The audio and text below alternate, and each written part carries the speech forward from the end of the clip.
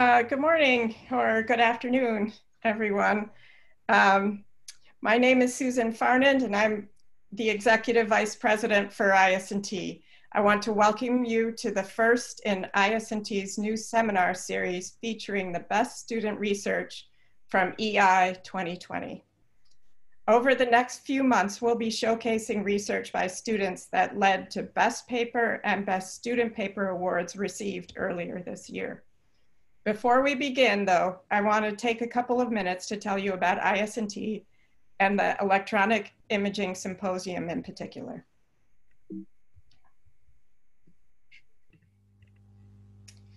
For those not familiar with IS&T, the society is unique in that it brings together nearly an equal number of international researchers and practitioners from industry and academia. This makes a great place for students to showcase their work to prospective employers, and for those in industry to learn about exciting developments in imaging research. IS&T spans imaging across applications, from vision and capture through processing to output. Our conferences, courses, and journals offer a place to share the latest innovations with a network of others who have a love for and curiosity about the world of imaging. IS&T's breadth is best found at the Electronic Imaging Symposium, where 20 conferences and more than 25 courses offer everything from AR, VR, and autonomous vehicles to big data, remote imaging, and mobile devices. Two great features about EI are the open access proceedings and the ability to submit a journal paper, which gives you a journal citation in lieu of a proceedings paper, and still give a talk. EI can be quite overwhelming at times, but it is a great place to learn about the ways the fundamental science and technology explored in the academic setting can be incorporated into and improve our world. For students, it offers registration grants, a student young professional research showcase, a demonstration session, which is a bit like show and tell, conference best paper awards, and the ability to take courses for free. We encourage you to explore what EI has to offer and to submit relevant research. As part of our efforts to provide more value to students, we've launched this seminar series to highlight best paper research, allow people to learn about areas of imaging outside their subfield, and to provide a space to talk more in depth about a technology area. Our goal is to make the program interactive, so after today's talk, we'll open the floor, so to speak, to discussion, and not just questions and answers. We want everyone here to feel free to engage and be part of the conversation. To facilitate this, please take a moment to rename yourself on Zoom to your first and last name, plus your affiliation. This will help us all to get to know each other better. We also encourage you to keep your camera on, especially after the talk, during the discussion. Now, it gives me great pleasure to introduce Sander Klomp of Eindhoven University of Technology in the Netherlands, where he is pursuing a PhD with a focus on efficient deep learning algorithms. Sander is going to be telling us about the work he is doing to help military personnel in conflict zones avoid improvised explosive devices. For this work, he won the 2020 Best Student Paper in the Intelligent Robotics and Industrial Applications Using Computer Vision conference at EI. Sander is using his focus on efficient deep learning algorithms to help detect a hidden explosive before it's too late. Sander? Thank you, Susan, for the kind introduction. And welcome everyone else.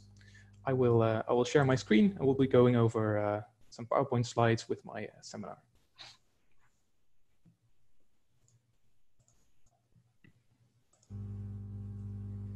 So everyone should be seeing my screen right now. Right, improvised explosive devices. So Improvised explosive devices are one of the main reasons for casualties in conflict zones in modern warfare. And because of this, it is essential for the military to detect them on time. Now, being able to do so requires various techniques, but one of the things that you can do is doing it with cameras and with artificial intelligence. Specifically, not just artificial intelligence, but convolutional neural networks, a subfield of that. Hence the title of my seminar, Saving Lives with Convolutional Neural Networks, Detecting Hidden Explosives Based on Suspicious Environmental Changes. Now, this talk is actually based on the paper that I wrote for electronic imaging. And this was the title of that paper. So for those of you that want some additional background information, you can look it up after the talk and then read all the technical details. In this talk, I'll mostly be focusing on more of an overview and giving you a feel for what it can do. So one thing that I want to say as well is in Zoom, you can click the hand icon to raise your hand. If you have a question, I might be able to answer it during the talk, and otherwise we'll have it during the Q&A afterwards. So let's get into it. The problem. Let's start with the problem. The problem is that roadside improvised explosive devices are extremely well hidden, usually buried in the road or just next to the road, which makes them almost impossible to detect. Now, thankfully, these explosive devices are often accompanied by markers. And these markers, they can be absolutely anything. They can be stacks of rocks, they can be a small fence post that has been moved. And the people that place these bombs, they place these markers so they can sit at a distance and look with binoculars to see when a convoy passes by so that they can detonate the explosive at the moment that it passes the marker. And these markers are detectable. Now, the problem is we don't know what these markers look like. They can be literally anything. It could be a teddy bear for all we know. And now the question is it possible to detect these markers reliably from a ground vehicle and do that in real time? Because we need to detect them before we reach it. Now, this is a very complicated problem, but the solution is conceptually actually quite simple. So what we do is we take this military vehicle and we mount a camera system on top of it with 2 cameras.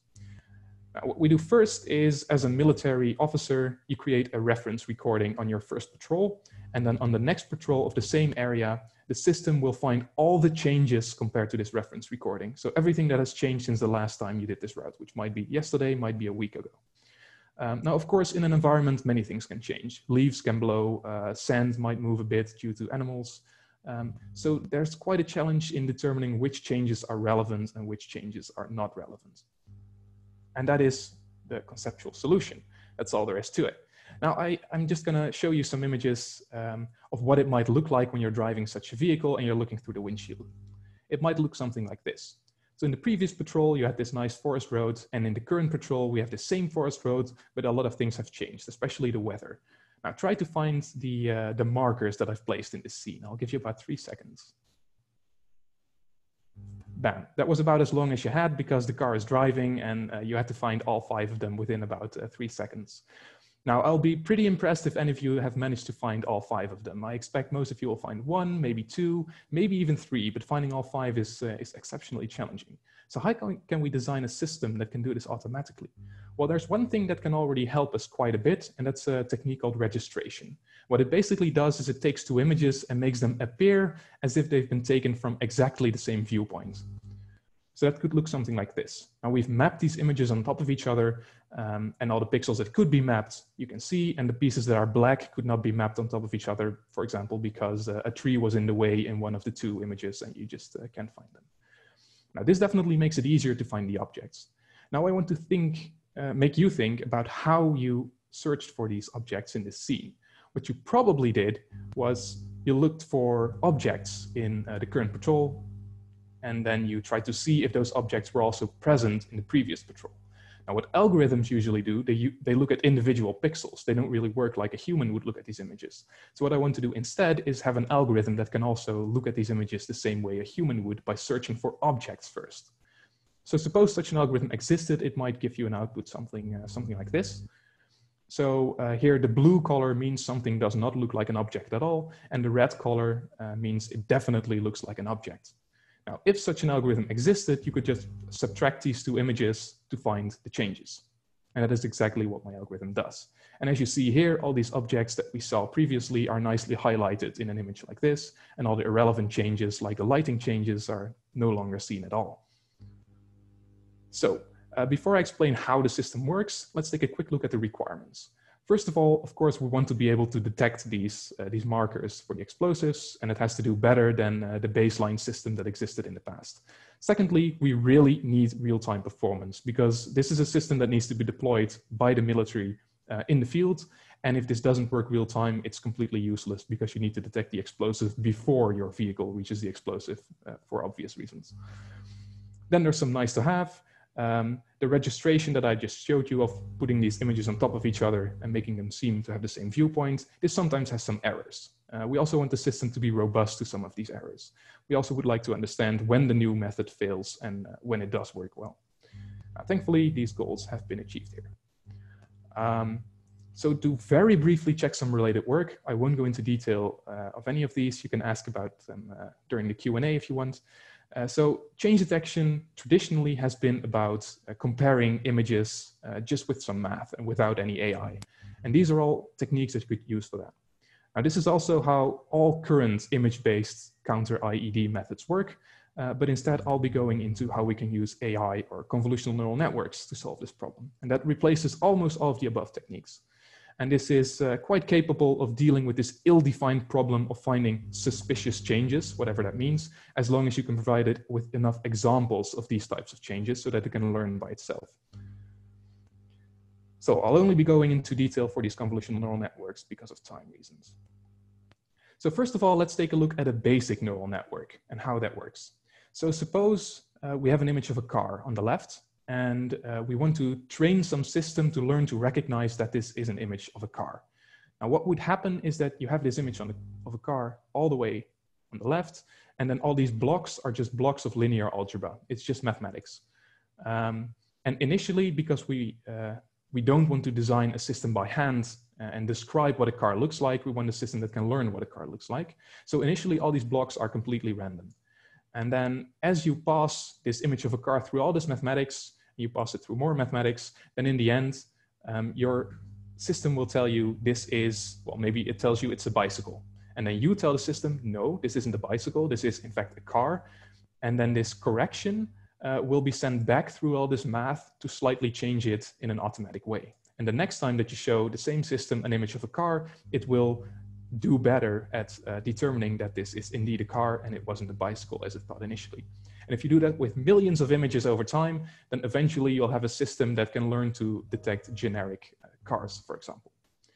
Now, in our specific case, we want to do a bit more complicated things, not just detect whether something is a car, but we want to detect suspicious changes in an image. And we don't just want to detect the changes, we also want to know where these changes are in the image. So for that, I will remove this last part of the mathematics so that we at least have some spatial information as well. And then I'll change this network all the way around just to make sure that we can use it for the purpose that is actually needed for this application. I can go more into detail there if you have questions, but for now, let's just assume that I did that. And the updated problem statement then is, can change detection using convolutional neural networks outperform the traditional methods? And then I made several design choices. So first of all, I knew that I was going to use a convolutional neural network, but I needed location information, not just classification information. And for that, I changed my architecture a little bit to have something that is called an encoder and a decoder, which basically just gives you location information at a pixel level instead of only giving you a label for an image.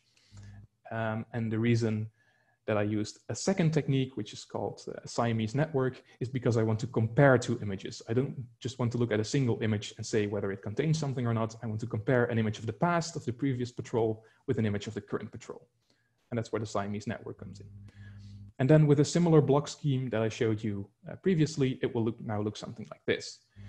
So here again, we have all these blocks of linear algebra trying to extract features from an image. So in the very low layers, this might check where horizontal lines are or where vertical lines are, very, very simple features. And as you get deeper, it will extract more and more abstract information like basic shapes and eventually something that would describe a suspicious change. Then these blocks on the right, as you see, they go bigger and bigger again. The only purpose of these blocks is to increase the resolution again in which you're looking. So if you're extracting these abstract features, at some point your image resolution will become very small, from a very high resolution 1920 pixel image all the way to only 120 pixels down at the bottom. And then this part upsamples it again to a high resolution image so that we can exactly pinpoint where these suspicious changes are located. Now, what's most interesting here is not so much the encoder. Sure, we can make it efficient because we need it to be real time, but I won't go into detail here. It's also not this decoder, which only increases the resolution. Again, you can do it efficient, but that's not too interesting. It's mostly about this loss block at the end, because this loss block, it computes the signal that is required for this network to learn. So basically what this block does is it computes how well the network is doing, and then it sends this signal back all the way through this linear algebra so that this network can update itself to learn, let's say. And what it needs for that is something called ground truth. So something you as a human provide to tell it what are the things that it needs to detect and which things it can safely ignore. So this function that I use here to compute this backpropagating signal is called the contrastive loss function. And here's where we get a little bit of mathematics, but I won't really go into detail unless you ask me in the Q&A. The basic contrastive loss function looks like this. As I said, I won't go into details here because it's probably too in-depth, but what it effectively does is imagine that you can see an image as just a point. So for example, this black point is an image. And this black point is another image, the new image. So this is the previous patrol, this is the current patrol. Now suppose we know that there is no changes in this image, then what this loss function does is it tries to pull these 2 points towards each other. It tries to make the distance as small as possible, distance of 0. That's one case. Now, in a different case, we might have 2 images that have changed instead of those that have not changed. And what this loss function then does is it tries to push these 2 points apart so that the distance becomes larger until at some point the distance is large enough that you're satisfied with this distance. In my case, this is just a distance of 1. It's kind of arbitrary. Now, what this means, it is if you feed images to this network, if nothing has changed, it will just give you a distance of 0 between 2 points. And if something suspicious has changed, it will give you a distance of 1. And you can just directly use this distance between the images to determine whether something has changed in your image or not. Now, for the details, I have several more slides here. So you'll see the slide number in the bottom left jump quite a bit soon. And then you eventually get an equation that looks something like this when you update it to make it better for this specific purpose. Feel free to ask questions during the Q&A. There, we jump 9 slides ahead. Now we've defined all the important components here, but what we're really interested in is seeing how it does on real world data. So what you need for that first is data to train your network, to have it learn what is suspicious and what is not. And what I did for that is I recorded 8 videos, 4 sets of 2 videos, a historic one and a live one, and then manually placed objects in the environment and annotated those with drawing some red bounding boxes around it. And then you use this information to train your network. You show these images thousands of times to your network, and eventually it will learn by itself what are suspicious changes and what are not. Then when you've done this, usually when you're an AI researcher, you want to verify whether your system will work on data that it has never seen before. Because of course, when you deploy the system in the real world, you'll always be looking at images that the network has never seen before. So because of that, I created a test set of videos that was significantly different. So instead of just forest environments, I now had some asphalt roads as well. And I had a dune environment, just 2 different environments that you might encounter in the real world, just to test whether the system is working. And then you start experimenting, seeing whether your network indeed generalizes to these unseen images. And one form of generalization is generalizing to different domains. So what that means are different environments. What that means is if I'm in a dune environment, will it detect small shifts of sand as suspicious changes because it's never seen that before? Or does it indeed learn to ignore these changes in environments that it's never seen and still detect the suspicious ones? Then there's a different type of generalization that's across the type of objects that you're searching for. For example, you can train the network by showing it bottles and cans as suspicious changes, but then it might still want to detect a teddy bear because it could be literally anything. And then we'll see how well it does there. Finally, I'll compare a bit to the state of the art in some numbers, see how well it does. Let's start with the generalization. So in this case, we're seeing two images of a building, of a previous patrol and a current patrol. And what happened here is this dumpster that was at the back of the building here has been moved to the front. So that's a change. Now, this network has never seen a building before. It has also never seen a brick road before. It has only ever seen forest environments. So what we can expect is that it goes a bit haywire on the object detections on this building, because all of the things kind of look out of place because it's only used to forest environments. And indeed, that's what happens. So lots of parts of the building are detected as being potentially an object. But thankfully, we weren't just looking at single images, we were comparing changes. So if we now also use this change detection part of the network, we can still subtract these images, and you see that most of these changes are suppressed and are correctly suppressed. And here in the back, we indeed see this dumpster that was removed in one image, and here we see the dumpster that was placed in the other image. So these are indeed the changes. And again, this is in a scene that it has never seen before, so that's quite nice. Now, something else that we can do is look at the kind of changes that we saw previously. So what we saw, what elicited a high response for looking like a suspicious object was, for example, this small white block on front of the building, this door here, this little branch, but all of these have been nicely canceled out by the change detection part of the network, where it sees that this was already present in the previous frame as well, so I can ignore it. Then again, the dumpster is indeed detected correctly, and the removal of the dumpster is as well. Then you can also do some extra processing afterwards. We're only interested in objects added to the scene because these markers are always added, so we can filter it a bit and remove everything that was removed from the scene instead, because that's also a change, but it's not a change that we're interested in. And then it will look something like this. Okay, so apparently we can generalize over environments, but can we generalize over object classes? So suppose we have several different object classes. We can have some bottles and cans, we can have some blocks, and we have completely arbitrary objects. Now, what would happen if we would only train the network with detecting bottles and cans, and then try to, for example, detect a change of a dumpster? Well, it turns out, as you saw in the previous frame, that this kind of works, but it doesn't nearly work as well as when you're also using representative changes in your training set as well. So basically the conclusion here is what is the conclusion of almost every AI network is if you gather more data, your performance improves, and the more your data is representative of the actual changes that you're trying to detect, the better it works. But still, the important part here is even if these objects have never appeared in your training set, this network will still have a chance of detecting them, which is already quite nice because most AI networks cannot do such a thing. Now, something else that we can do to improve the variety of our data without spending weeks and weeks placing objects in actual forests is trying to use some artificial data. For example, using Photoshop to blend a random object into a scene. There are several different ways in which you can do this. You can just directly copy paste an object into a scene. You can blur the edges a bit to make it blend in slightly better. And there's other blending methods that you can use to blend it in even better. In this sense, you can use artificial objects to train even if you don't have real data available. Now, I do have to say that this works far less well than gathering actual data, but it's a good last resort if you know that certain types of objects will be suspicious changes, but you don't have the capacity to make real recordings yourself to teach it to the network. You can just use artificial blended objects.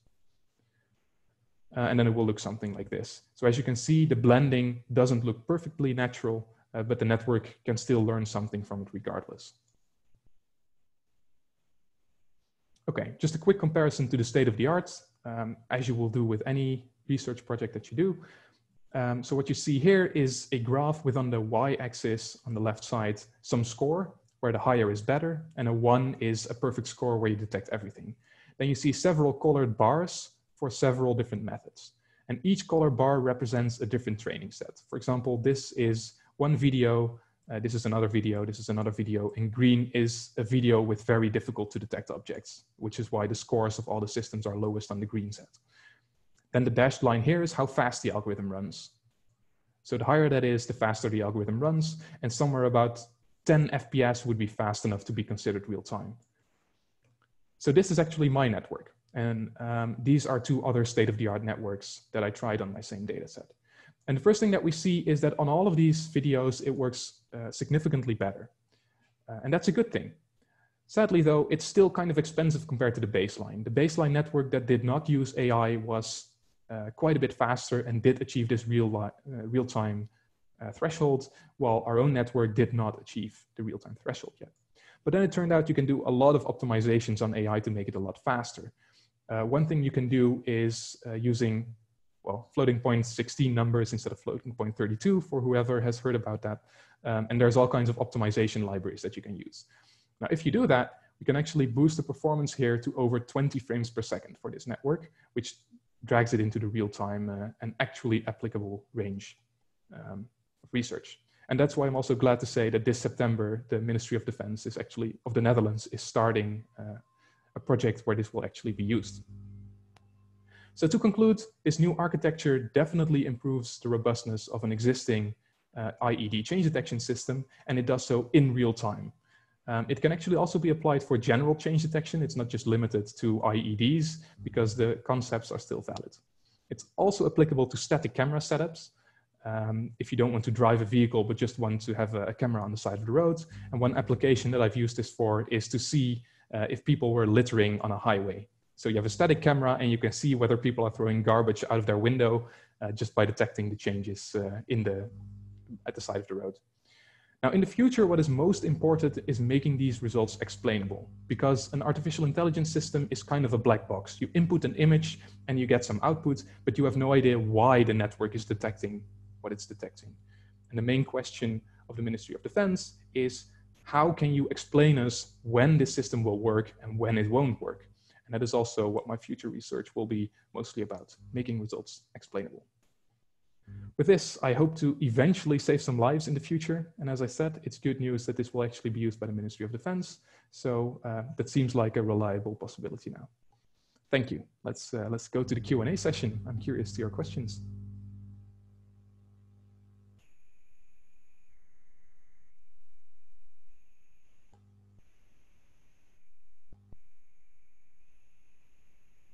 Any questions? Any input?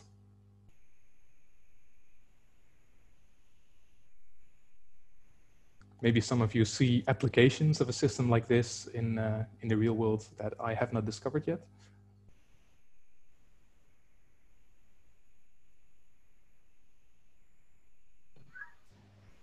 Hi, can you hear me? Hi, yeah. Hi, Jingzong. Hey, hi, Sander. Well, first of all, nice presentation. Thanks. So one thing I always wonder when I see these neural networks is, how do you decide on a loss function? Because there are so many. How do you go about with that? How do you tackle that problem? Okay, so in this specific case, there were several properties that were really nice to have. First of all, when you're comparing two images, your options are severely more limited than when you're just trying to use a neural network on a single image, because the amount of research that has been done on comparing images is much, much smaller than the research that has been done on analyzing a single image. So in that sense, I didn't have too much to choose from. But if I go back here, let's see. To the loss function. So usually you have several properties of a loss function that you really wanted to have. In my case, I wanted it to be able to handle don't care labels. And the reason for that is when I'm labeling an image with things that are suspicious changes and things that are not, as you saw previously, you have these weird black parts of the image where the registration fails. So these black parts. These black parts hold absolutely no information. And I want my loss function to be able to handle that. I want it to be able to ignore these black regions. And that already narrows down the search a little bit. Something else is when you're dealing with finding changes, as I showed before, comparing two objects, there's only a limited number of ways that you can go about that. And I think even if you change this loss function to a different one that still allows you to compare 2 points, it's just perfectly fine.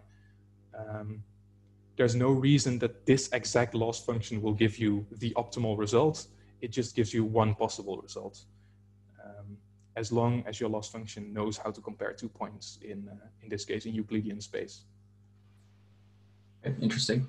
And do you think that so one possible application for this technology could be in self-driving cars, in the sense that think of self-driving cars in urban areas where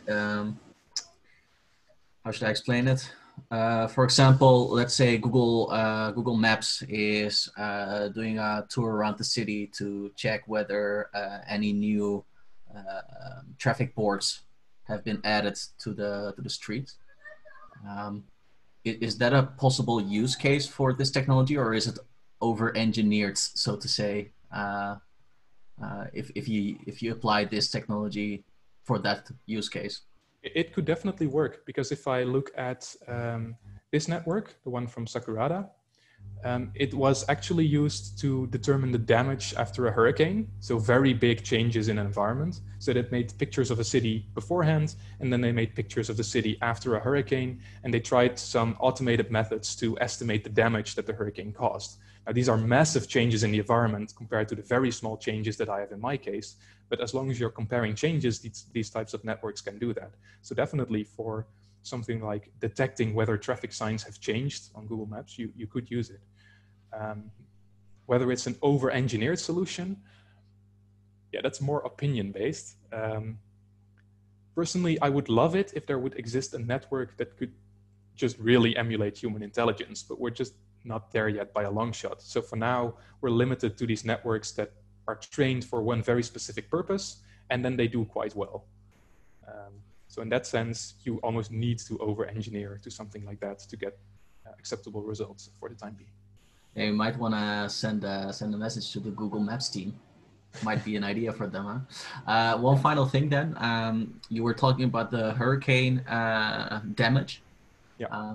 Do you think this technology could be used? And I do understand that it might be difficult to find annotated data for this, but for detection of life under the scraps of an earthquake. Yeah.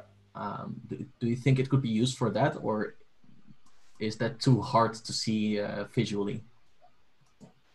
There are 2 points that you very rightly already mentioned yourself. First of all, these networks work by having a lot of labeled data available that it can use to learn, and creating labeled data of people buried under rubble might be a bit of a cruel thing to do to people.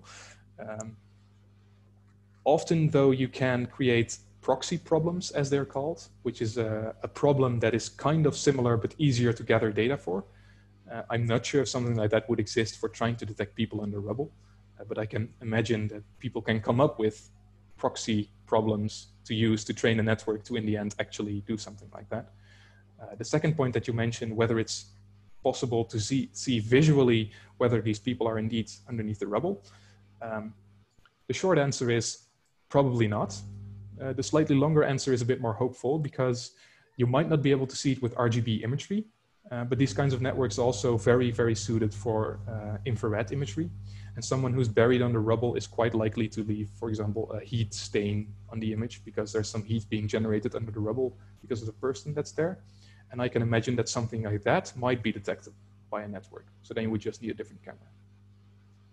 Right. Yeah, it's super interesting how good these neural networks are at pattern detection. As long as you can think of a good use case, it seems the sky's the limit.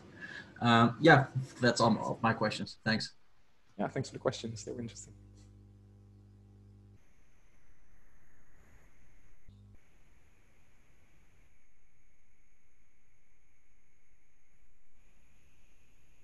So, any other inputs? Maybe someone. Yeah. Sander, is this operating almost entirely on spatial information, or is color information being used? Color information is also being used, which is actually one of the weaknesses. One of the tests that I did was trying to make the colors more natural. So many of the objects in this setting are kind of brightly colored, which makes them more easy to detect. And if you change the colors of the objects to something that looks a lot more natural, like the colors of leaves, kind of camouflaging the objects, it becomes a lot more difficult to detect the objects using the system. Thankfully, the reason that these markers are placed is that these people that place the explosives want to be able to see from a distance when a convoy passes the marker. So the marker does have to be visible to a human, at least, so that gives it some constraints. So as long as the marker is quite visible to a human, the system is also quite good at detecting it. Okay, so if the application changes and the marker or what's being looked for is more subtle, then that may change performance? It definitely may change performance. But as I said, the kind of markers that we expect people to use are always going to be reasonably visible because that's the reason that they place these markers. Something else that I did, which is a slightly different use case, was trying to detect the digging marks itself. So when something is buried, usually you can see that there was some digging because the earth is disturbed. And that's also a change. So if you train with that kind of data, it also becomes quite good at detecting digging marks. Now, the problem of detecting just the digging marks is that animals also leave quite a lot of digging marks, so you'll get quite a few false positives. Yeah.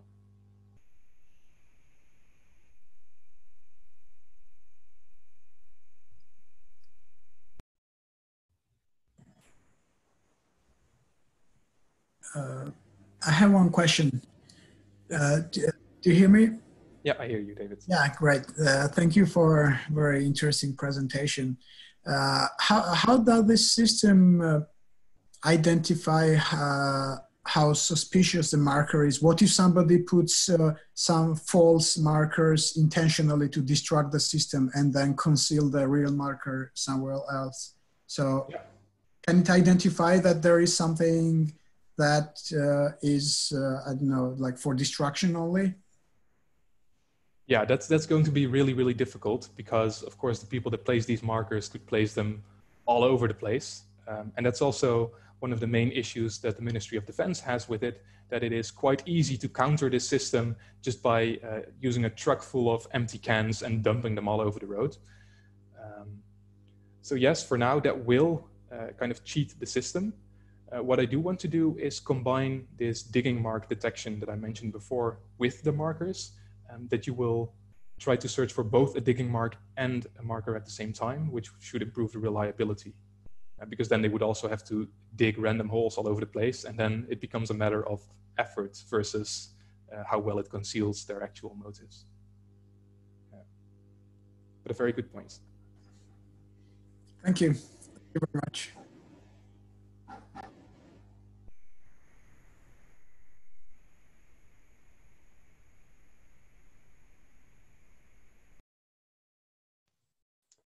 I have a question. Yeah, do you hear me? Yeah. Yes, I hear you. Yeah. Nice talk, anyway. Thank you. Do you you used, I suppose, the registered images on your videos? Yes, indeed. Yeah. Did you measure the impact of registration on your measures? Or, yes. Yeah. Yeah. So for this data set, let's see if I can find it.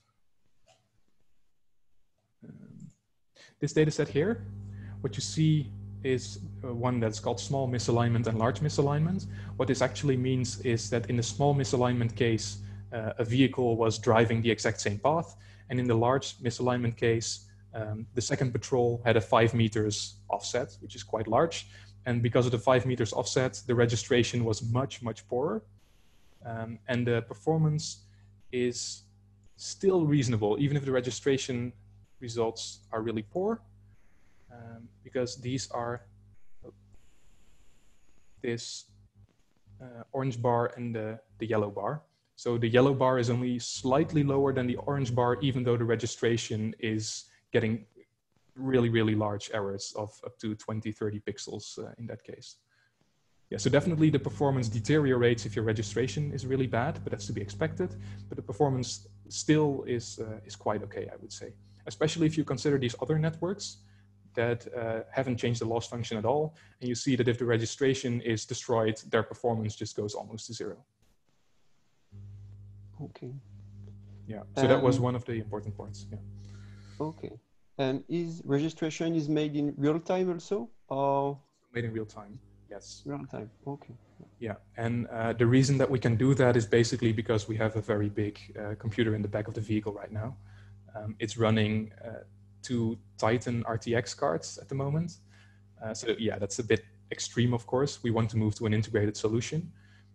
And if I look at how fast just this network is, it's getting pretty fast now. So this is also on an RTX Titan. Before I did any optimizations, it could do like 4 frames per second. But after optimizing it, it goes to 20. And because the system only makes 1 picture every meter, you don't really need to process at 25 frames per second to be real time. You only need to do like 10 frames per second because the vehicles don't drive that fast in a conflict zone. So there's quite some room left for going to smaller hardware if you've optimized the algorithm sufficiently. Okay, thank you.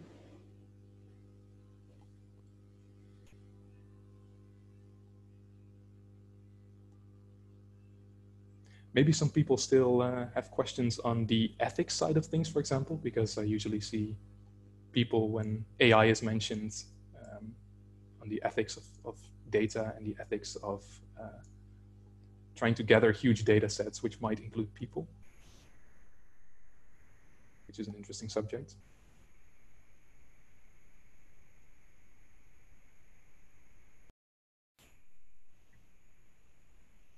And if others have comments, feel free to unmute yourself. It doesn't have to be a question. It could be a comment or a thought on other ways this could be used.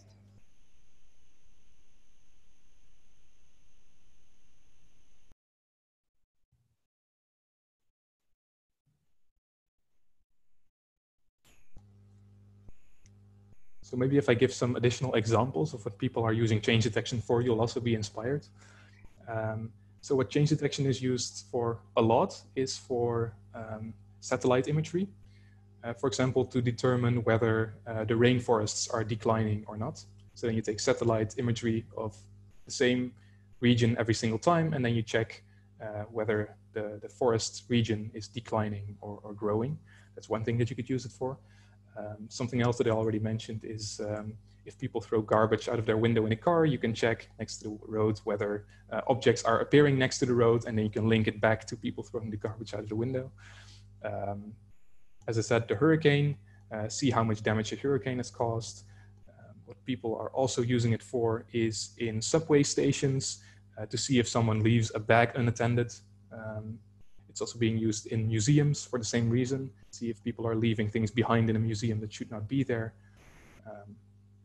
Yeah, maybe that gives you some ideas of other applications that this could be used for.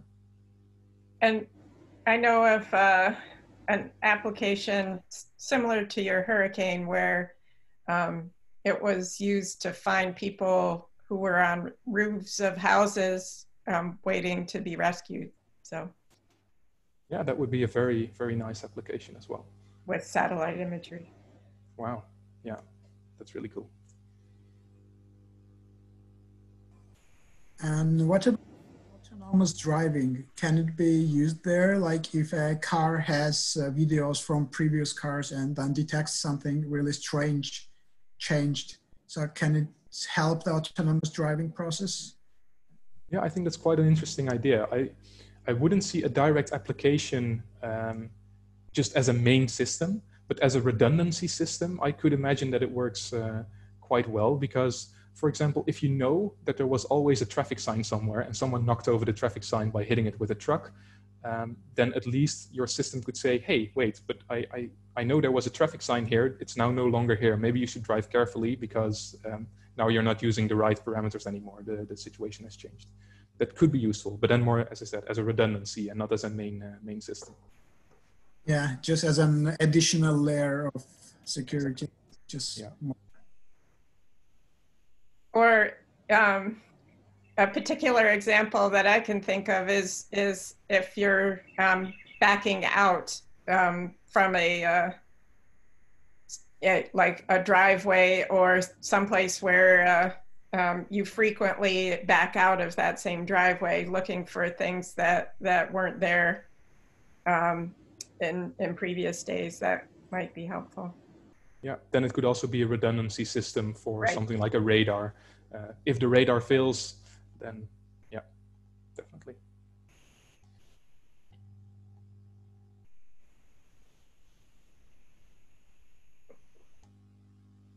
Okay, just out of curiosity, is anyone in the chat working with convolutional neural networks themselves? Yeah, I see Alexandre nodding. Yes. So what do you use them for mostly? I'm working on segmentation, and I'm using unit-like architectures. Ah, cool. Yeah. I'm also doing something similar for different projects for defense, trying to segment indoor buildings to try to come up with an automatic map while you're walking through the building, something like that. Yeah, segmentation is also a really cool field. You can do lots of useful things with that. Yeah. Yeah, I think it's easier to do than classification, but depending on data sets, I presume. Yes, I consider the network architectures themselves to be slightly easier, for example, compared to object detection, because you don't need all these weird tricks with bounding boxes. You can just directly use pixels. But getting the labels is, yeah, having someone draw on an image every single pixel of a certain class just takes ages.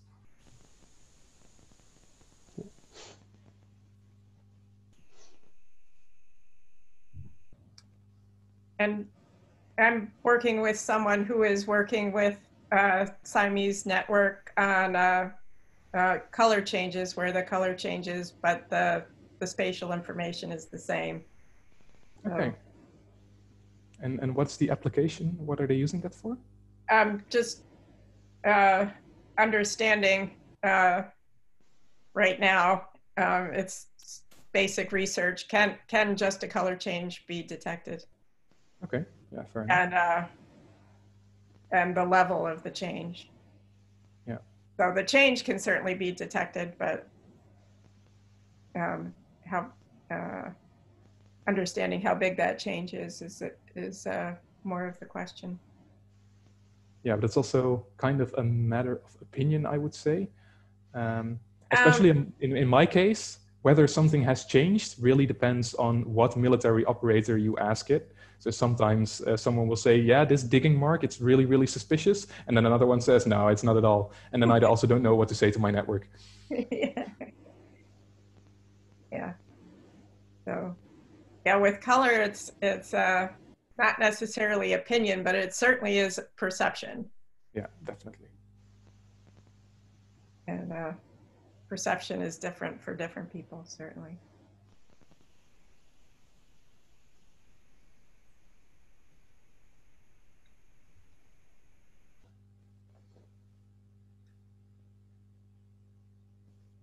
So, anything else anybody wants to add? Any questions, comments?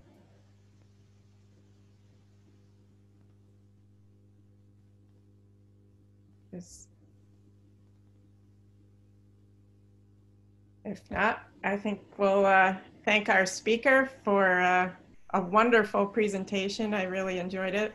Thank you. Learned a lot. And I think others will agree. Yeah.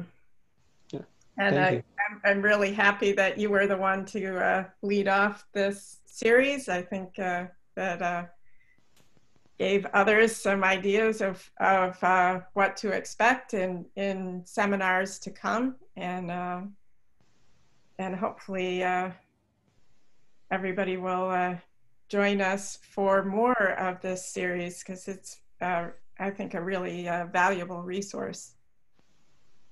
I'll definitely be taking a look to the other presentations myself as well. Good to hear. So maybe everybody can unmute and just say thanks, and maybe laugh. Yeah, remote presentations are always awkward like that, right? Yeah. Thank you. Thank you.